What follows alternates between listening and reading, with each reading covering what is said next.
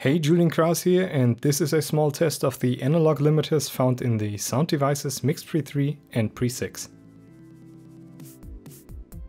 As I mainly record dialogue, I wanted to see how effective the limiters are at keeping human voice from clipping. For this setup you can see the waveform of this recording on the top and the front panel of my MixPre-3 at the bottom. Every time the LEDs light orange, the limiter got engaged. As you can see, I'm currently peaking at around -18 to -12 decibels. This is what I aim for when I record dialogue, and this usually leaves enough headroom to not clip.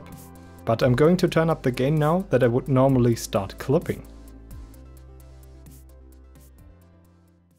The orange LED starts to light up at some of my peaks in my speech now.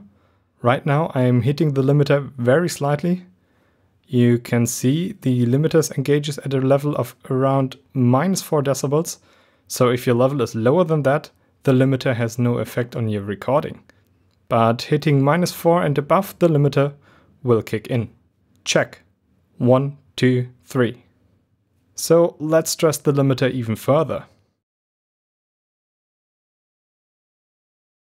I increased the gain by 6 decibels. The limiter is clearly working right now, and I would definitely be clipping if the limiter was not activated. So right now you hear my voice heavily running into the limiter. Check. 1, 2, 3.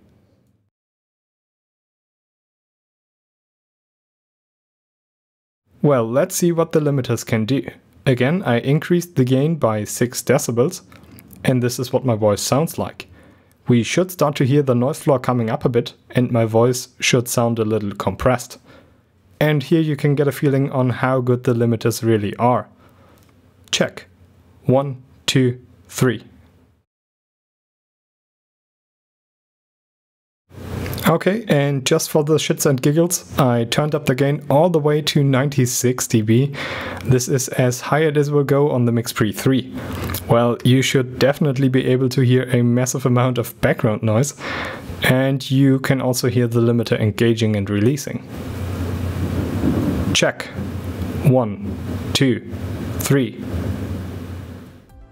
Well, we're back to normal now, and I have to say I'm really impressed. For dialogue, the limiters really prevent clipping effectively. So it's nice to see that Sound Devices has put this feature in the MixPre-3 and Pre-6. Okay, that's all for now. I see you in the next one.